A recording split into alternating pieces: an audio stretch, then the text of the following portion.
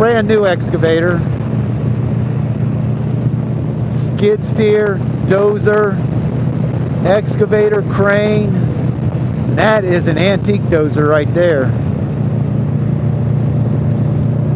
Asphalt, paver.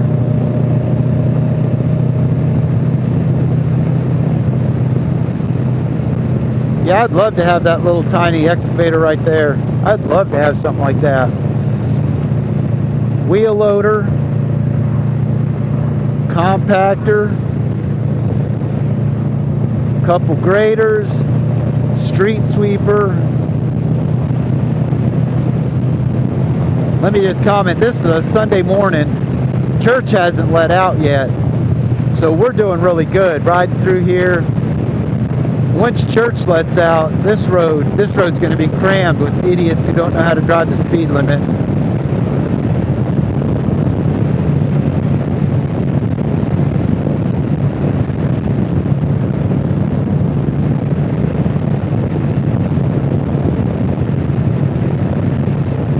We got lost back in the 90s, and somehow we ended up on this road, 143. And we decided to stay on 143 and see where it goes.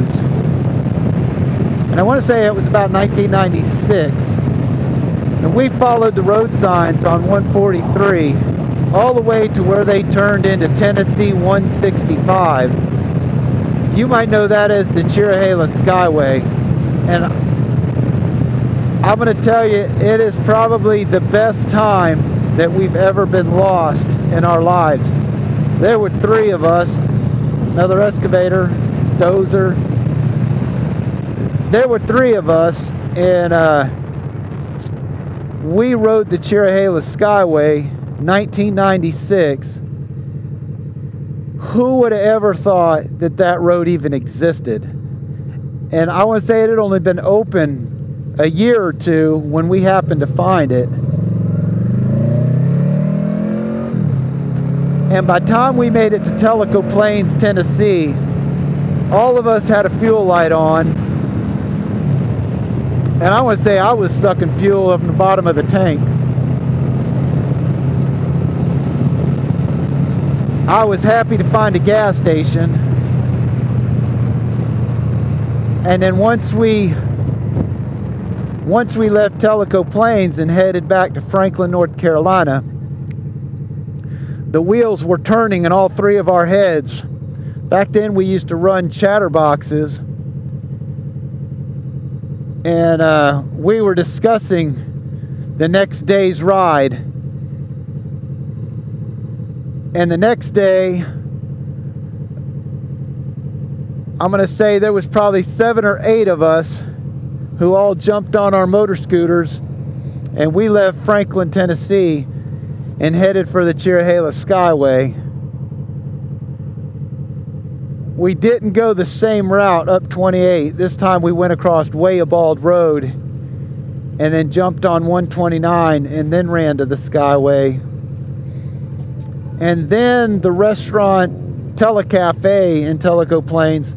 In the 90s, it was a much better restaurant than what it is today.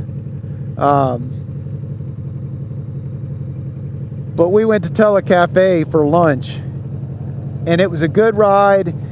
It was a great meal. And now, some almost 30 years later, it's not great like it was back in the 90s. Robbinsville sucks. Franklin, North Carolina sucks. You can't throw a rock in Franklin, North Carolina without hitting a Democrat. I won't get into that, but it's pretty much a sanctuary city at this point. Stay away from Franklin, North Carolina.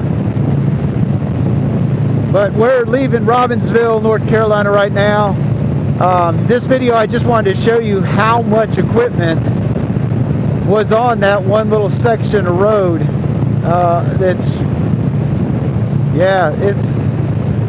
I can only imagine what that road's going to be like when it's done.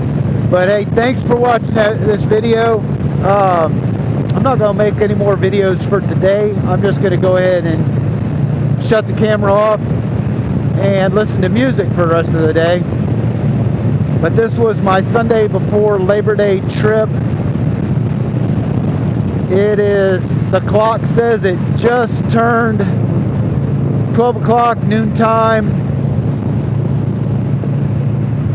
And I hope you all have a wonderful Labor Day. Thank you for watching my video.